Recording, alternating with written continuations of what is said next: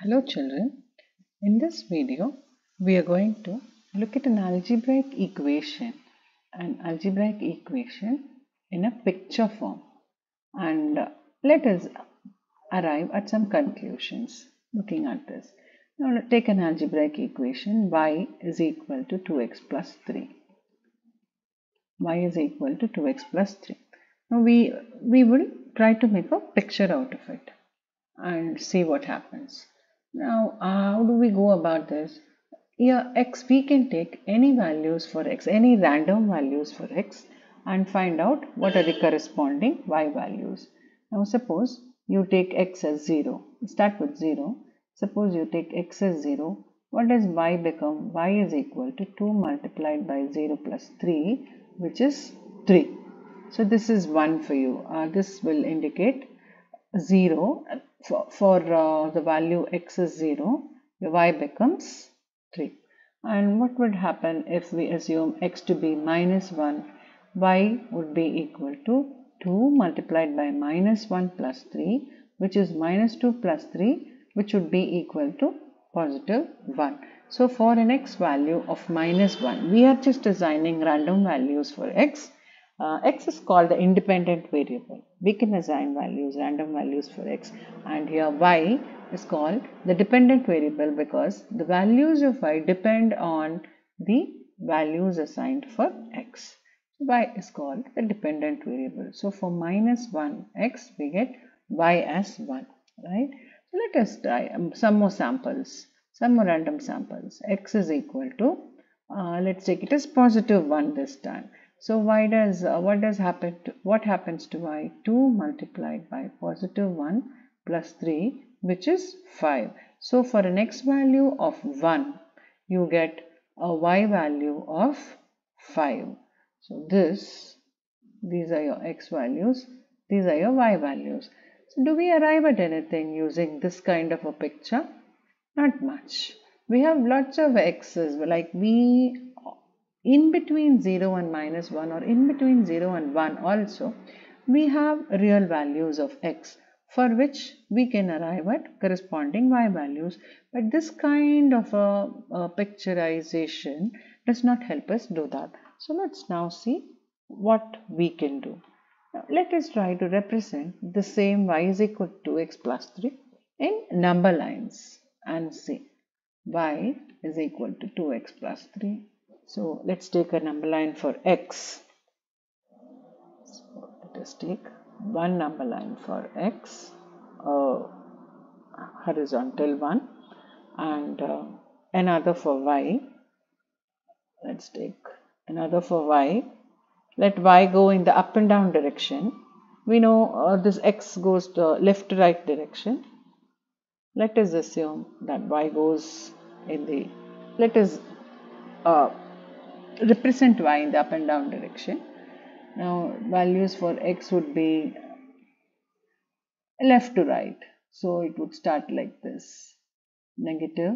So this would be 0. And let us draw our y so as to intersect the x-axis at 0. So let y also be 0 at this point and x also be 0. So this point can be represented as 0, 0. We are representing it in the coordinate form. This is called the coordinate form. X coordinate 0, y coordinate 0. Continuing with this, the positive values of x come in this right direction. Now y, let us say that y towards up is positive 1, 2, 3, 4 and so on, and y towards down, let it be negative.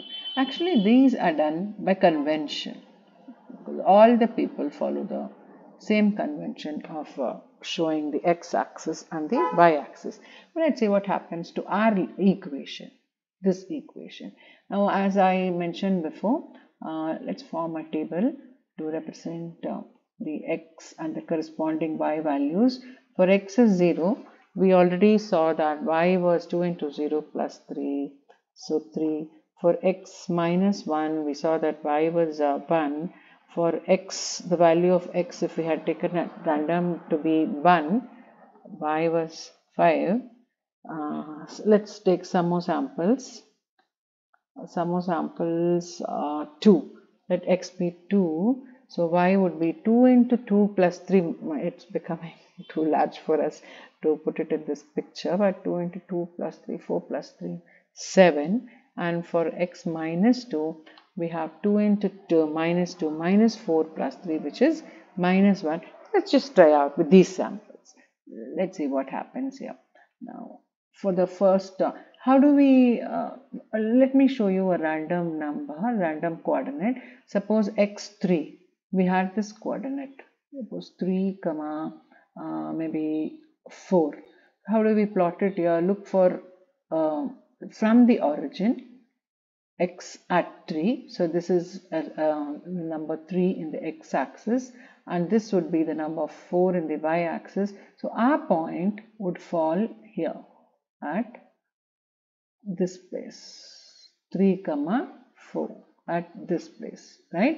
So this is just a random one. Let me rub it out because I want to represent all the points which we have formed by giving random values for x.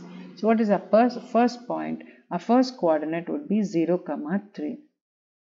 First coordinate would be 0, 3. So x is 0, so it is here in the x-axis itself. We do not have to go to the right or to the left because it's 0. But y will have to go to the top, 3. So this point is 0, 3. Let me change my color. This point is 0, 3. What is our next point?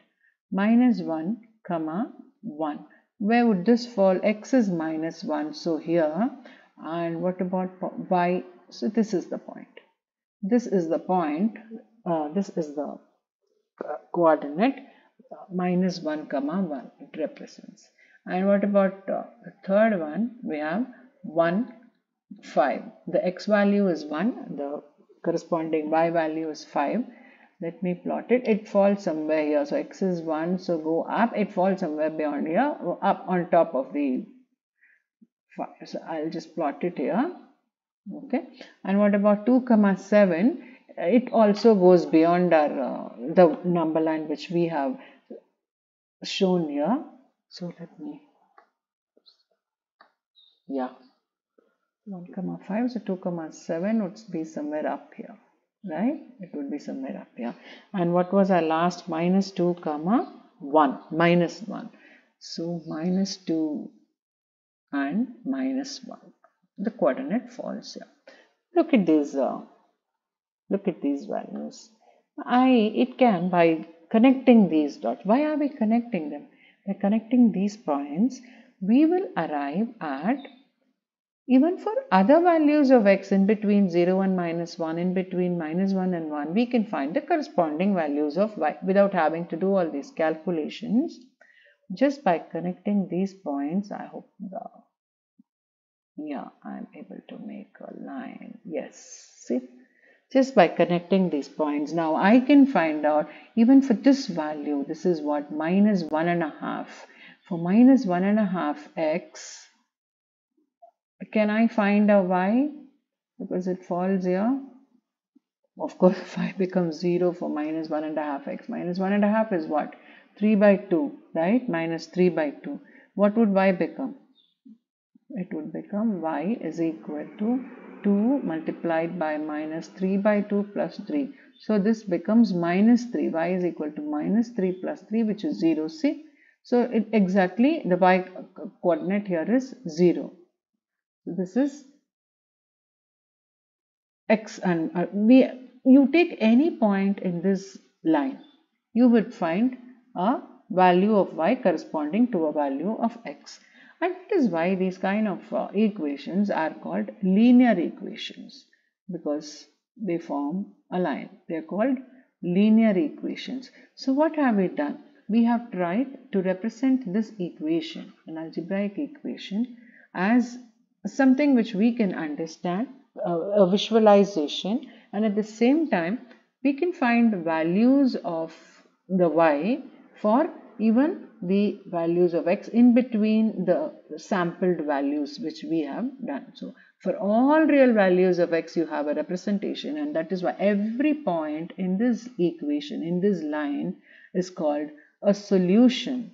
is called a solution to our equation y is equal to 2x plus 3. I hope you understand.